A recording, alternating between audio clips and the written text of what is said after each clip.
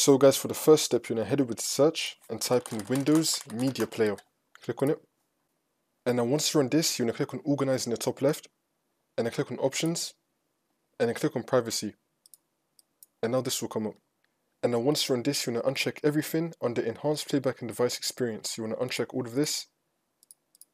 And then click on Apply. And click on OK. And now for the second step, you're going to head over to Search and type in File Explorer Options. Click on it. And then once you're on this, you're going to click on the View tab. And then under Hidden Files and Folders, you're going to select Show Hidden Files, Folders and Drives. Select this one and then click on OK. And then once you've done that, now we're going to head over to Search again and type in File Explorer. Click on it. And then once you're on this on the left hand side, you're going to click on this PC. And then you're going to click on the drive where you have Windows installed on. It's going to have the Windows logo on it. So now once you find that, you're going to click on it. And then click on Users. And then click on your username. And then click on App Data. And then click on Local. And now you're going to click on Microsoft. And now you're going to click on Media Player. You want to delete everything in this folder.